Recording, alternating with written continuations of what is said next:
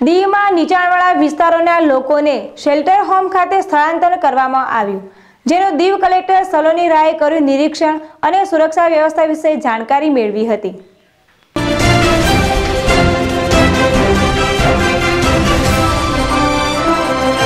દીવમાં મહા વાવાઝોડાની આગાહીને લઈને દીવ પ્રશાસન દ્વારા સર્વે કરી નીચાણવાળા વિસ્તારની માહિતી લઈ અને તેઓને વાવાઝોડા દરમિયાન જે પણ મુશ્કેલી આવે તેનાથી અવગત કરાવ્યા અને વાવાઝોડાના અગામચેતીના ભાગરૂપે લોકોને સ્થળાંતર કરવા અપીલ કરી હતી।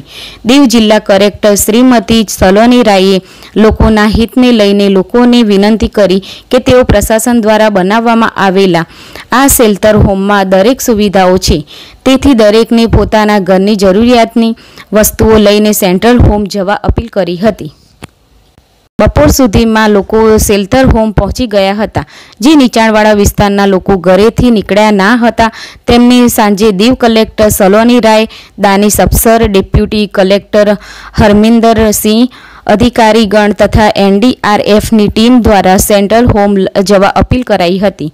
દીવ કલેક્ટર સલોની રાય અને તેમની ટીમે વણાકબારા, દોદલા અને દીવના સેન્ટ્રલ હોમની મુલાકાત લઈ લોકોની સુવિધા વિશે જાણકારી મેળવી હતી અને નાના બાળકોને પણ જરૂરી ચીજવસ્તુઓ માટે પૂછવામાં આવ્યું હતું।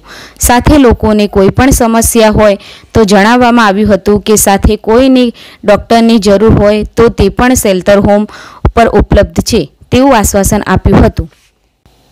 મીનાક્ષી ગઢવી, ZSTV, દીવ।